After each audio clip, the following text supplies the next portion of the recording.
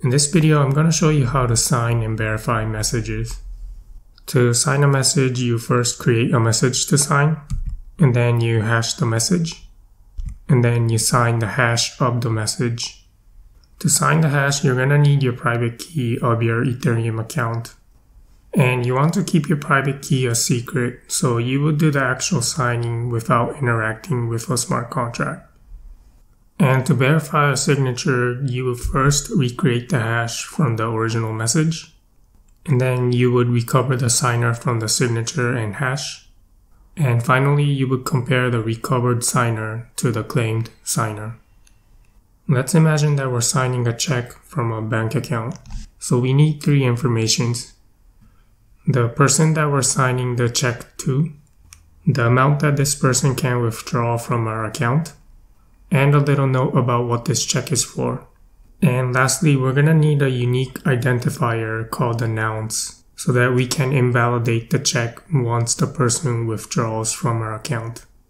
We'll declare this function as public peer, and it's going to return the 32 bytes hash of the inputs. And inside our getMessageHash function, we'll return the catcheck256 of our inputs. So this function here covers steps 1 and 2 of signing. Now when we sign the message hash, it's actually not the message hash itself that is being signed. What's actually being signed is this. You prefix the message that you're going to sign with Ethereum signed message, followed by the length of the message, and then finally the message itself. You take all of this and hash it using catcheck256, and that is the message that is actually being signed. So when we sign the message hash, the actual message that will be signed is the prefix Ethereum signed message.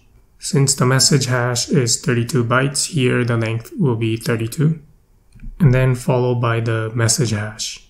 And then you take the catcheck256 of the whole thing. So we'll write a function to recreate that. The input of this function will be the message hash from the function above. And since it's going to create another hash, it's going to return bytes 32. Inside the function, it's going to return the catcheck256 of the prefix Ethereum signed message, followed by the length of the message, which will be 32. And the actual message, which is going to be the message hash that is passed from the input. So that completes the code for the function that recreates the hash that is actually being signed. Now to actually sign the message, I'll show you later after we deploy this contract. Moving on, I'm going to show you how to verify a signature given a message hash. First, I'm going to write the function that paints the big picture, and then we'll work our way down into the details. To verify a signature, we need several inputs: the address that claims to be the signer of the message, the parameters that was used to create the message hash, and the signature itself. And the function will return true if the signer is indeed the owner of the signature. We'll first recreate the message hash from the inputs, and then compute the hash that was actually signed. The function recoverSigner, which we'll write out later, will take in the hash that was signed and the signature, and it will return the address of the signer. So we'll compare it with the signer that we think should have signed the message, and then return the comparison. The function recoverSigner is going to take each signed message hash and the signature as input, and it's going to output an address based on the message hash and the signature. To recover the signer, we first need to split the signature into 3 parameters, R, S, and B. Now you don't need to understand what these parameters are. All you need to understand here is that these parameters are needed to call the built-in function ECRecover. To call the function ECRecover, you first need to pass in the hash that was signed, and then the parameters B, R, and S that we split from the signature. And this function will try to compute the address that signed the hash, and return a 0 address if the signature is invalid. So that completes the code to recover the signer. Let's now work on the function split signature, which we have not defined yet. The function split signature is going to take the signature as input, and it's going to return the three parameters R, S, and B needed to call EC recover. We'll first require that the length of the signature is equal to 65. Since 32 for the first output, 32 for the second output, and 1 for the last output is equal to 65. Now to actually split the bytes, the only way to do it at this moment is to use assembly. And don't worry if you don't understand this part, since you won't be using assembly much. Now to get the first output from the signature, this is how you do it. Add xy will return x plus y. So what does it mean to add 32 to the signature? Well, you're not going to be adding 32 to the actual signature. Signature is a dynamic data type. So what's being stored inside the variable sig is a pointer to where the actual signature is stored. In other words, the starting position of the signature being stored in memory. And when you add 32, you move the starting position by 32, effectively skipping the first 32 bytes. Why do you skip the first 32 bytes?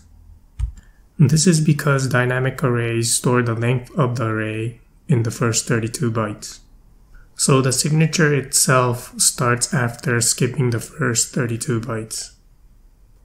And when you call the function mload with an input of p, it loads the next 32 bytes starting at the memory address p.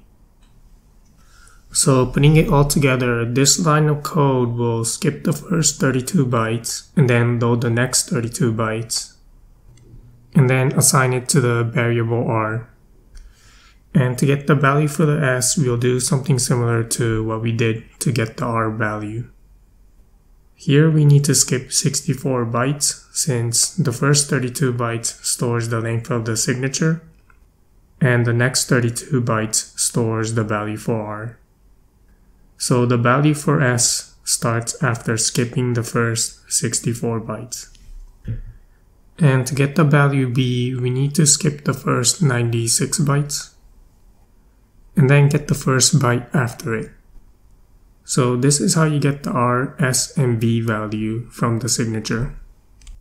And that covers the code for how to verify a signature. Let's now compile and deploy the contract. And I'll show you an example of how to sign and verify a message. And for this example, you're going to need MetaMask, which is an Ethereum wallet that you can install inside your browser. So here I've deployed the contract that will create the message hash to sign and then later verify the signature. And let's now go through these steps. First, we'll create the message hash to sign. So we'll call the getMessageHash function. And for the inputs, I'll pass in the second account.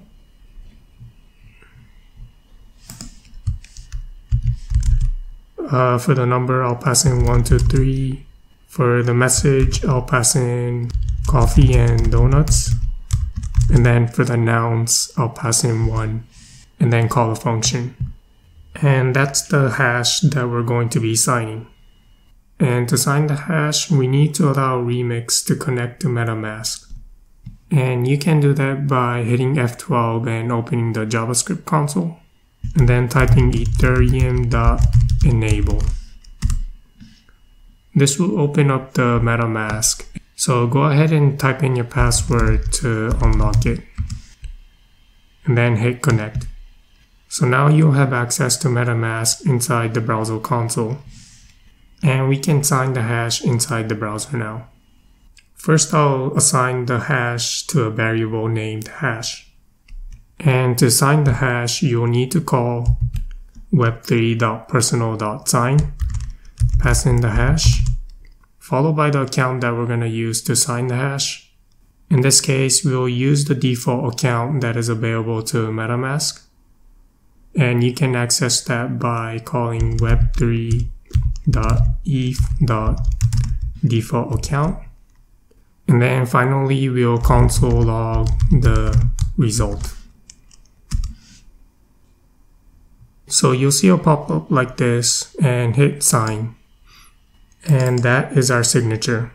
And this signature will be different for different accounts. Now to verify the signature, we're going to need the address of the signer, and we can get it by calling web3.eth.default account again.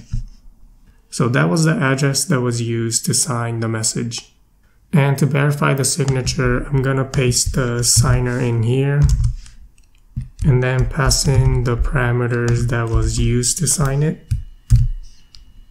and then the signature itself.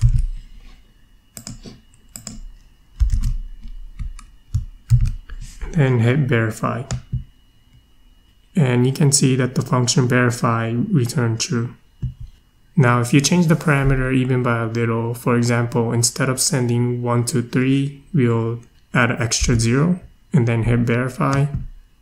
And you can see that the function returns false. Likewise, if we keep the message the same but change the signature, so for example, changing the signature by one number and then hit verify, it would again return false. So in summary, if you change the original message or the signature even by a little bit, then the signature is no longer valid. That's all I got to say about signature verification. Thanks for watching and have a nice day.